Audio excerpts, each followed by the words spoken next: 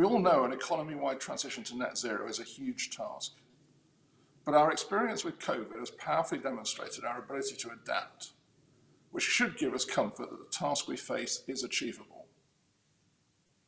And to illustrate the importance of getting that focus back, let me draw on a parallel from history. One of the most fundamental reforms, if not the most, of the international financial system was the Bretton Woods Agreement of 1944. Wisely, our predecessors did not wait for the Second World War to end to determine what the future should look like, and thereby tackle problems that had beset the pre-war period.